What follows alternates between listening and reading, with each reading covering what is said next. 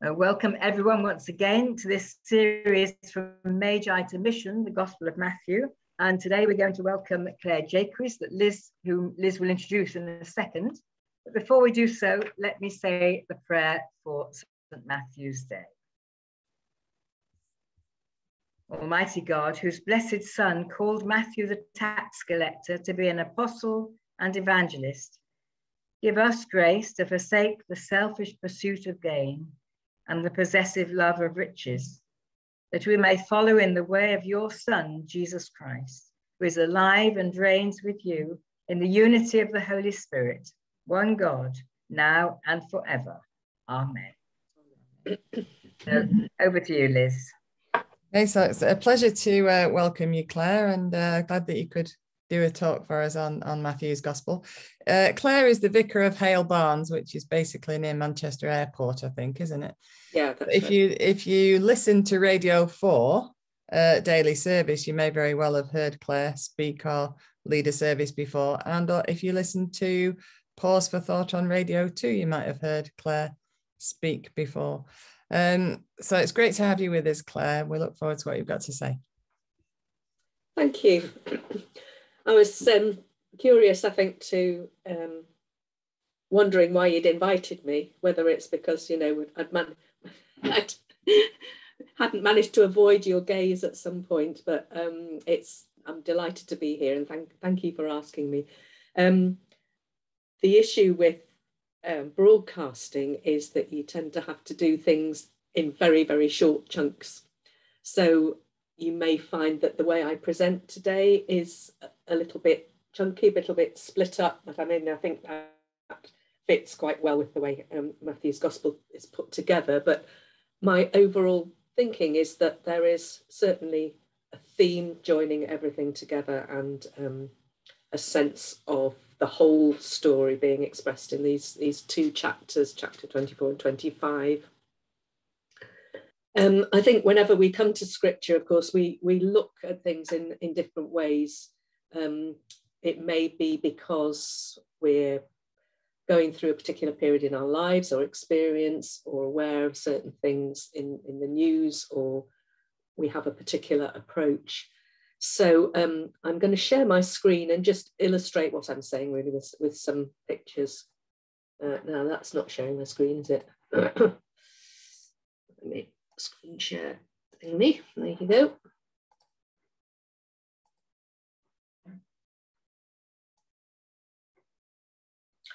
So this is one of my favourite images of St. Matthew from the Lindisfarne Gospels.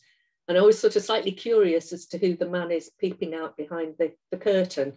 Have you talked about this before, Jane and Liz? No. So here's Matthew writing his Gospel, and the person peeping out is actually is the symbol for Matthew, which is the man, Luke the ox, St. Mark the lion, and John the eagle. So it's not anybody in particular, but it's just the sign of that is associated with Matthew. So here are some lenses, different lenses that we might use as we read a text of any kind, not necessarily the Bible, but I think the Bible challenges us really about whether we look at a text with our own perspective, or whether the text is going to challenge us. I'd hope that when I read the Bible, I'm not simply getting an echo chamber of what I want it to believe, and that I get a challenge in different ways of looking at it, and find through that different ways the Holy Spirit might speak to me through that text. And I think in the chapters that we're looking at today, chapters 24 and 25, Matthew may well be doing that with his own particular lens. I know that David Law is coming to speak to you in a couple of weeks' time. We had a very interesting talk from him about the different lenses that we use to look at scripture. And when I told him what my approach was, he said, "Oh, well, yours is definitely archaeological." So I don't know whether that's a sign that I'm a bit afraid to branch out with some of these different views, say looking at the scriptures through feminist eyes or queer eyes, or the eyes of liberation theology, political, looking at it through a lens of race. But I think I probably identify with the guy at the bottom in the manuscript with his rather strange glasses reading scripture. Lots of different ways you might think of that we can analyse and understand scripture. And no one may be right or wrong. We choose or are guided in our own times and contexts. And I think that allows us space for the creative action of the Holy Spirit. Our views may change. We may see things differently at different times. The circumstances and knowledge changes, our lens may change. So reflect perhaps as we go through about what your particular lens or perspective is at the moment. Is it detailed analysis? Is it looking at it through political or emotional lenses? Working in broadcasting, although I've not worked in the journalistic side, I tend to work in the worship and more reflective music side of religious broadcasting. There always needs to be a particular angle or something to catch the story. So it's not just simply a statement of fact, which isn't very interesting, but journalists try to find something that is going to make a story. And so that's why often we get bad news as the thing that attracts people's attention, and why people always blame the press. But we still buy the papers, and we may look at the headlines, and that might enable us to choose something from the supermarket shelves as to which paper we're going to read. I do remember that Sunday Sport, I don't know if that's still going, but that used to be basically a whole load of totally made up stories. There was also that wonderful one in the Daily Star, Freddie Starr ate my hamster, which I never knew whether it was true or not, but it certainly sold papers and made the news. Of course, the ideal headline, we always used to say, was Vicar found drugged and naked on a bed of flames. It has religion, it has social comment, it has sex, and it has tragedy and disaster. Vicar found drugged and naked on a bed of flames.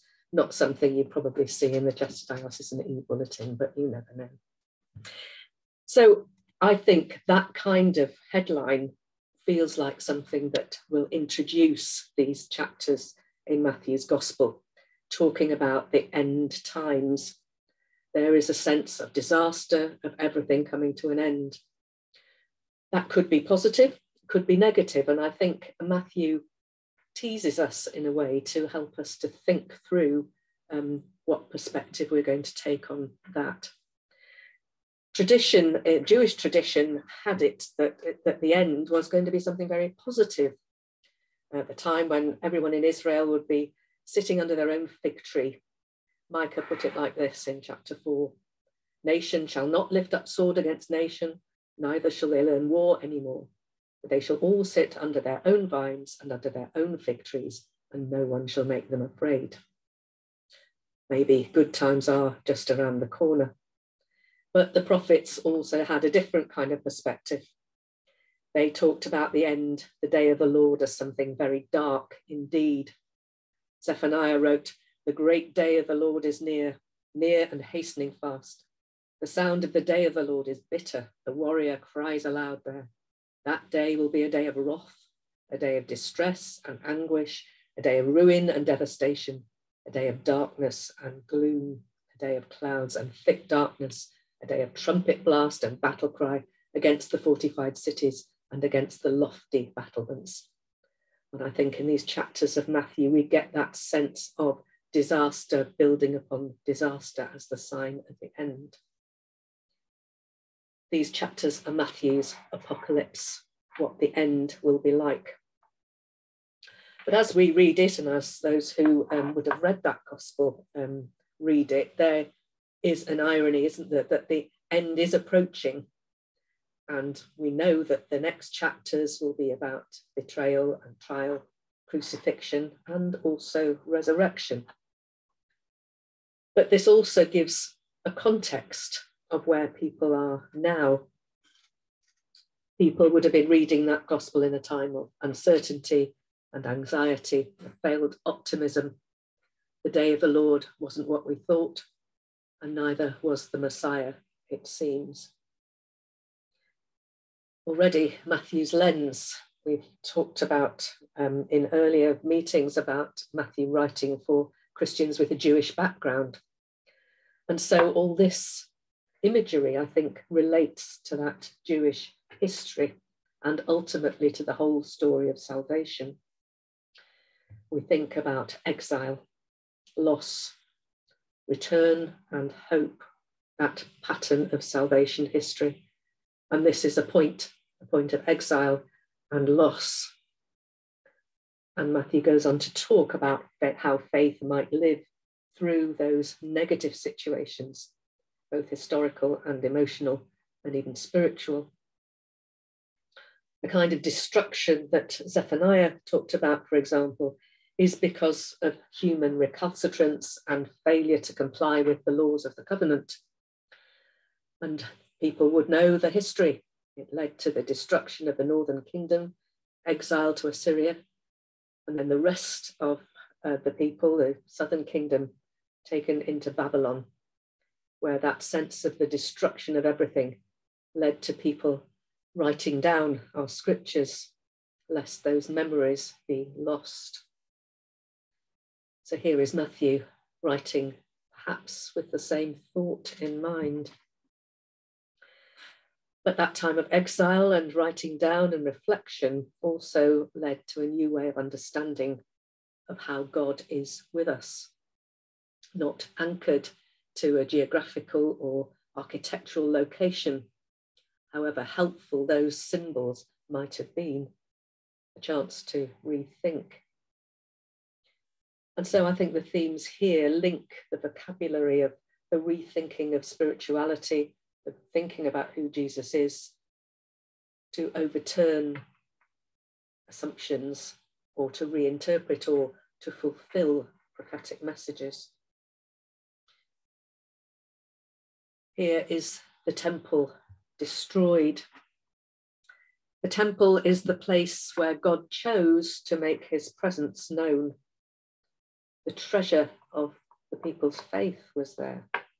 They looked towards it. This was where worship was valid and done properly. This was the aim, the longing, the place of hope in time of loss, both in the history for Matthew and in the present.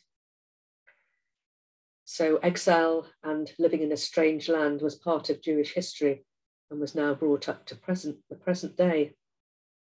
People would have known about the destruction of the temple in the year 70. Contemporaries would have known or would have known that through their family histories. The temple, in a way, is one way perhaps of destroying things that we might make into idols, material things, regardless of what their original purpose was. And I guess it's not difficult to find in our own times examples of idolatry that puts greed or physical appearance or academic achievement or riches as a place of worship. This destruction is a chance to make us think about what it is and what it really means to be human. There is also important symbolism about Jesus giving this message on the Mount of Olives. The Mount of Olives, this is a view, modern view of the Mount of Olives, where you were able to look at the whole city of Jerusalem. You would look on either its destruction or as a place where the resurrection traditionally would happen. And so that's why people are buried there. Great Jewish scholars and rabbis, business people, other notable people. This was going to be the place where the Messiah would return. And here he is, sitting on the Mount of Olives. That significance, I think, would not have been lost on Matthew's hearers. It seems a very suitable place to talk about the end times, to look on destruction and reconstruction. Curiously, Matthew is the only one of the gospel writers who uses the Greek word parousia, meaning the end of the age. Parousia used in Greek to describe the victorious entry of a Hellenistic king into a conquered city.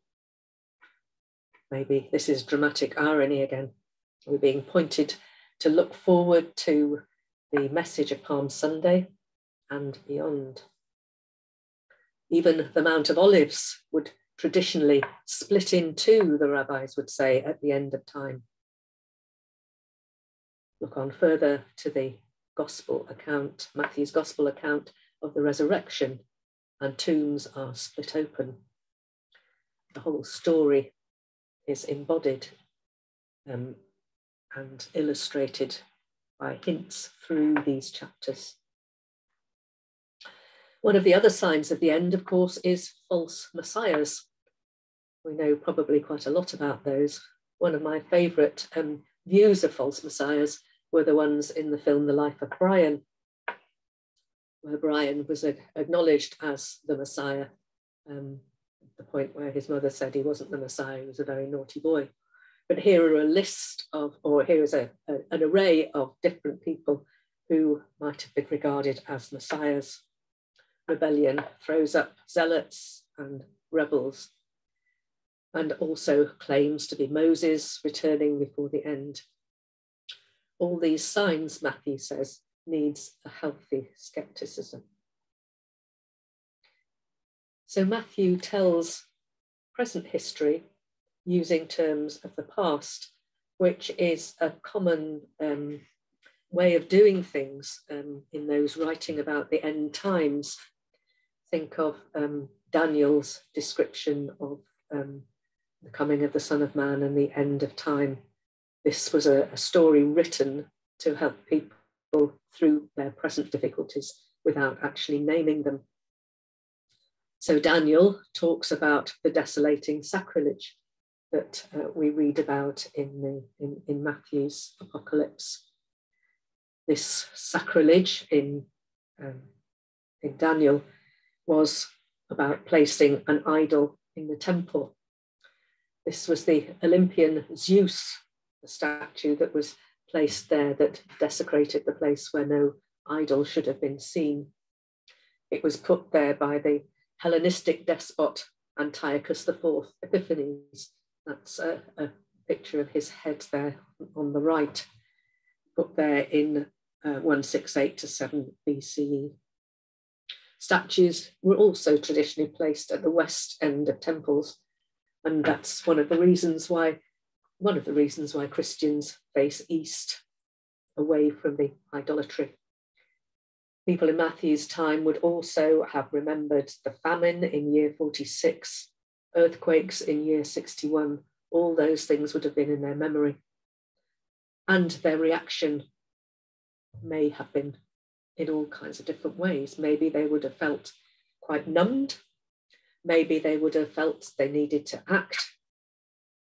Matthew goes on to point out a bit later which is the reaction that is the way for Christians.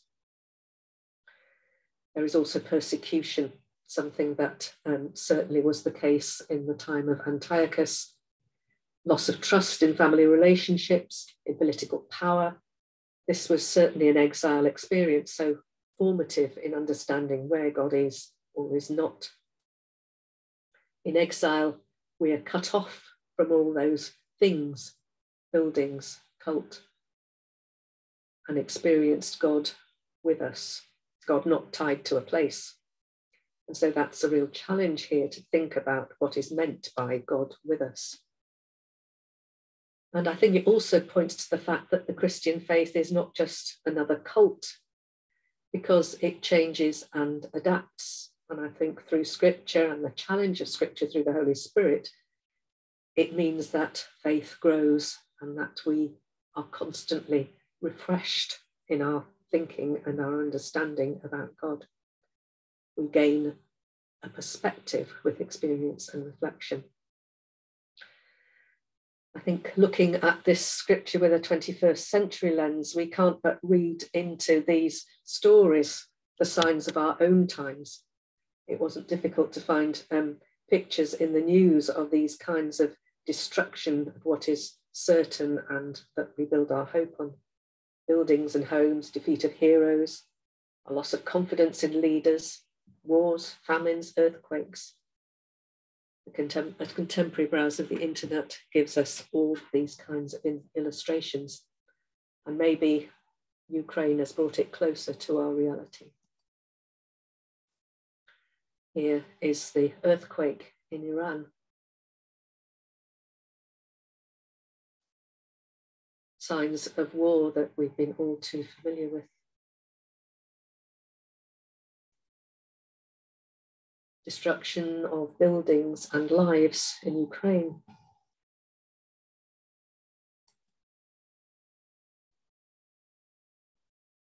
We read about Matthew's warning. Woe to those who are pregnant and to those who are nursing infants in those days. Famine, maybe not something that we think of as quite so close to home. Although with our food banks and the economic challenges to people on the poverty line, it draws all that much more closer. And of course, the false messiahs. So maybe we are experiencing the birth pangs. Maybe that's how we read it today.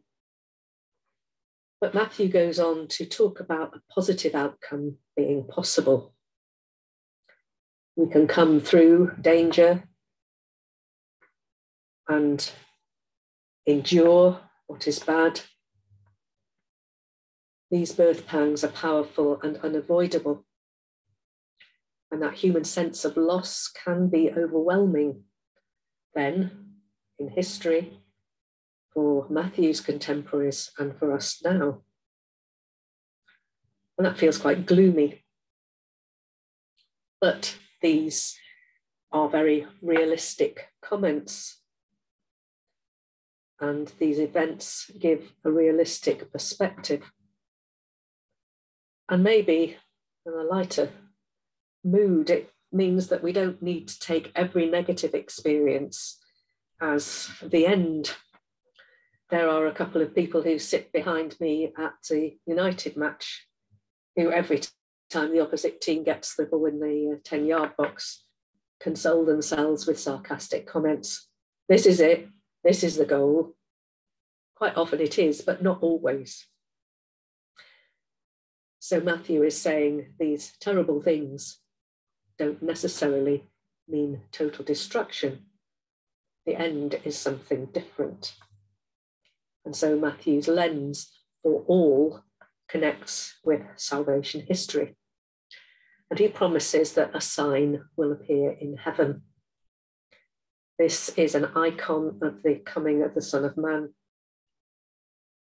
I don't know how many of you are familiar with the way in which icons are painted, but the gold at the back of an icon, which always is the beginning of the icon, even though other colours and designs may go on top of it, the gold is the sign of God's creative and loving power behind everything.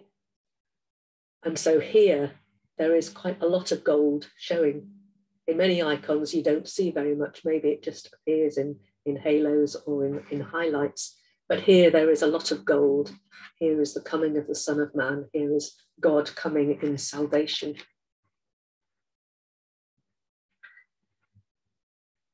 And I think I'm mentioning this particular event. I think it helps to give a sign of hope. It's as if that in order for Messiah to come, everything humans value in terms of earthly certainty and comfort needs to be stripped away, or at least we need to be made aware of our that we do not need to depend on that, whether it's clothing or family life or weather. Pray that your flight may not be in winter or on the Sabbath. The Sabbath, I think, is quite a slightly strange reference, but maybe that fits with Matthew's Jewish audience. If you had to run away, take your possessions, carry a burden, pray that it's not on the Sabbath, because you have that conflict of leaving a place of destruction and breaking the law that forbade you to carry a burden. You may even have to disobey the laws that made you feel safe up to now. Then we get this curious proverb about the vultures. Wherever the corpse is, the vultures will gather.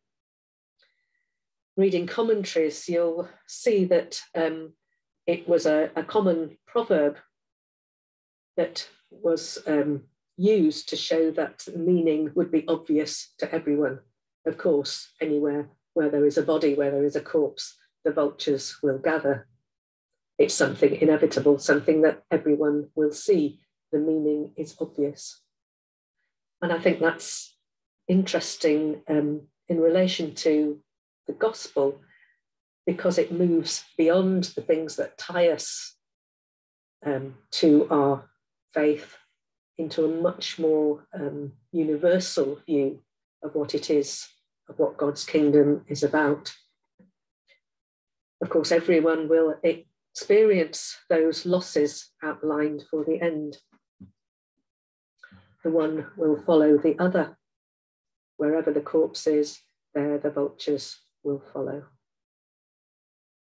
Maybe that vivid image also brings us close to the horrors of death and loss in very physical terms, perhaps even preparing hearers' hearts and thoughts for the horrors of crucifixion that they'll be reading about later. I think it's a strangely key text, giving a lens for much that is to come. This public message is not only for the disciples or the church, but for all people and about all people's behaviour. This is a new creation from the darkness of nothing. Crucifixion precedes resurrection. It may be as we think, as we hope, or it may be something much stranger, not as we thought of at all. This is an abstract view of the coming of the Son of Man. And I think the description of Jesus as Son of Man is also an ambiguous one. Jesus seems to use it of himself to describe his humanity, but also there is a sense in which there is a connection between the earthly and the heavenly. Description of incarnation. Jesus as Messiah is also human. Here is the second coming of Messiah. Were people expecting it in their lifetime? Very likely. But I think Matthew's account also prepares believers for delay, because he does give teaching about what to do meanwhile and how to behave.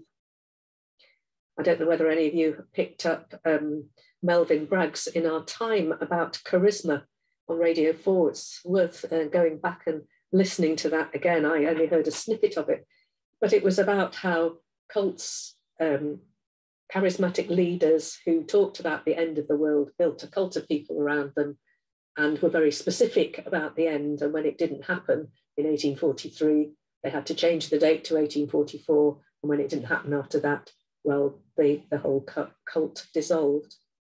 And so there is a sense, I think, in which that Christianity cannot become a cult, because there will always be a change. We see the signs, but the coming of the Son of Man, the coming of Messiah, isn't something that we can pinpoint for ourselves.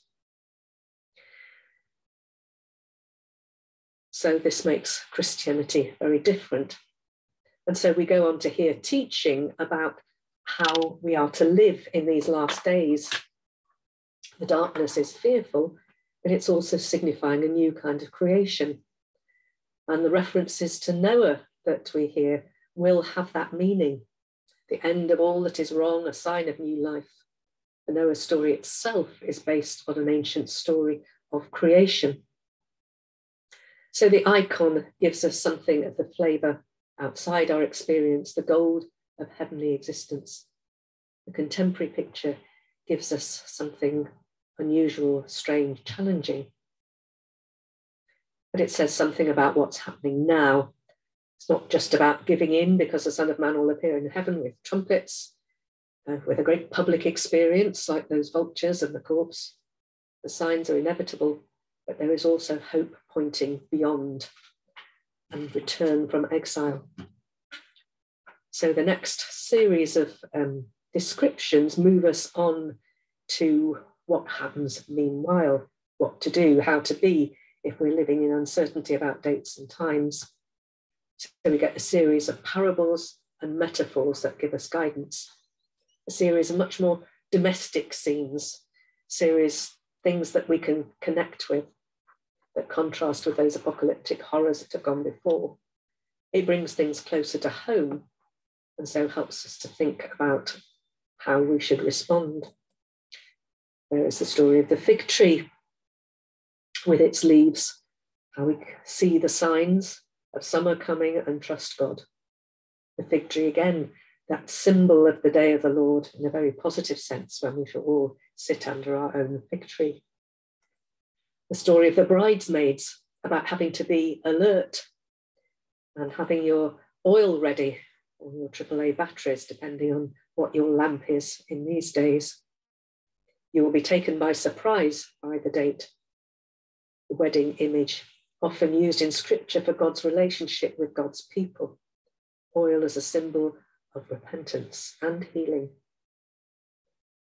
Of course, there is that biblical precedent of Noah. Compared with the everyday life today, people in a field, people grinding meals, people grinding corn, burglary in someone's home, all stress the suddenness of the end, but also the promise of a new story, a new start. So the Noah story gives us that alternative creation story. We think again of the Spirit of God moving over the face of the formless and chaotic world. Nothing for us to hang on to.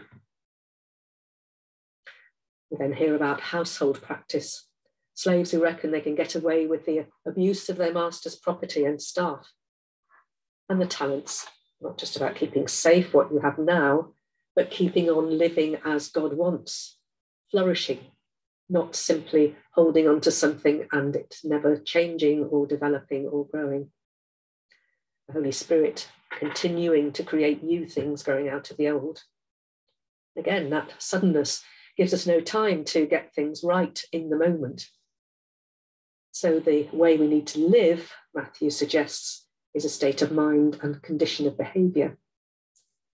It could have originally, this story about the talents, have been a story told in criticism of the scribes who buried the law under a mass of regulation. And then we come on to judgment.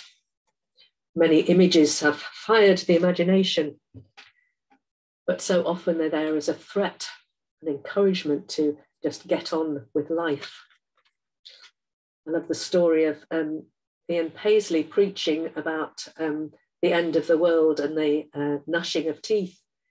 And someone spoke up in the congregation and said, "I have no teeth." And Ian Paisley saying that in the last days, teeth will be provided. But we hear then about the judgment, the division of sheep and goats. Goats apparently needed more care than the sheep. The sheep could get on with things, so one needed to divide them. So we here have just a sense of division, not necessarily a labelling of goats as evil, although people have gone on sometimes to interpret it in that way. We have that picture of hell to one side and those who are saved on the other. And we hear about the importance of watching and about the importance of deeds of mercy, which of course are recognised in Jesus' behaviour. That public idea again of the way we live needs to be public. It's not simply held by the Christian faith or by the church. people who perform acts of mercy and kindness are all part of God's kingdom. It's not about counting up bits of forgiveness or doing good because it gets us closer to heaven. This is a public kind of mercy, something very visual, the vultures around the corpse. Then maybe people signed up to faith, maybe not. 2 in a field, 2 grinding corn. There's no way, I think, the church can think it's got Jesus to itself. Anthony the Great wrote, feeding the hungry, welcoming strangers, and visiting the sick are mundane acts. In this sense, virtue is not far from us, nor is it without ourselves. It is within us, and is easy if only we are willing. So we can see a pattern of salvation history in these chapters, how creation comes from darkness and leads to a new creation, how ordinary living is important, and we need to be ready, but not obsessive about seeing significance in everything. And also perhaps that God is with us through those hard times, and that we simply need to get on with those acts of mercy. So it changes the way human beings are called to live and treat each other. There is a promise of ultimate justice, and it emphasizes, I think, our ignorance and our need to trust in God. So now the story will move on into the next chapters, into the darkness that maybe we feared and beyond. So these chapters prepare us for what's to come. Crucial, literally, part of the story of salvation, where victory emerges from what seems hopeless. Betrayal, hypocrisy, envy, the abuse of power, fear, death, all of these things will be on trial now.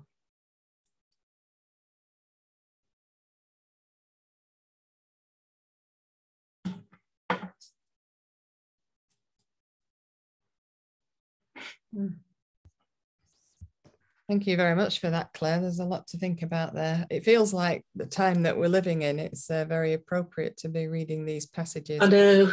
I mean, that description about the pregnant woman, you know, you think, gosh, yeah. We've got time for probably 1 or 2 questions, but you need to be jumping quick with it.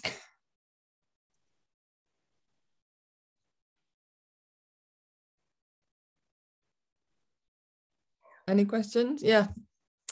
Okay. Eric. You're not Eric. No, somehow the name switched. I'll get him to sort that. Yes, thank you so much. That was fabulous. Matthew 24:25. It is so relevant of today. I've been studying Revelation 4, and with a glimpse of God's throne room. It's so exciting. The bow, the emerald. It's really wonderful. But I did want to ask this question from Thessalonians 4. For the Lord himself shall descend from heaven with a shout, with the voice of the archangel and with the trump of God, and the dead in Christ shall rise first. And the rest of it, then we which are alive and remain shall be caught up together with him in the clouds to meet the Lord. I wondered what you thought of that and where that would fit in. I have no idea. I mean, I suspect it was one of those images that people found helpful to describe what it would mean at the end of time and the end of everyone's life, that sense of sort of being gathered. I mean, it's that wonderful image, isn't it, of the Jesus longing to gather people under his wing. And obviously, yes, you know, clouds and heavens were a way of describing the other, weren't they? I mean, I think one of the fascinating things you talk about Revelation. I had a friend who was an artist who spent time trying to depict visually what was being described in Revelation, and she found it almost impossible because of the way it was. And I think it would be interesting to think about how you might paint that picture in Thessalonians. What would it look like? And actually, when you try and kind of put it together, it's a mosaic, isn't it, rather than necessarily a description. But I mean, that's my interpretation anyway. Yeah, thank you for that. Because the church will be taken out according to that scripture. Well, maybe, yeah, Mm. yeah. I mean, and what, you know, Matthew's saying is that the people of God isn't necessarily the people we think of, well, for want of a better description, contained in a building. I mean, I know that's not the case, but you know, it's the people who acts of mercy that are the people who form part of God's kingdom. Thank you. Yeah. I don't think there are any more questions. Shall I hand back to Jane to remind us what we're doing next week? Yes, sure. So next week we've got Josie Tuplin talking about the Passion narrative, almost the crescendo that we're coming to in Matthew's Gospel. Thank you so much, Claire. Thank you so much indeed for that, taking us through those particular passages. A lot to take today, I think, with Ukraine and other places. So God bless. See you next week. I shall stop. Jane, would it be an idea to send a reminder out? We've got a lot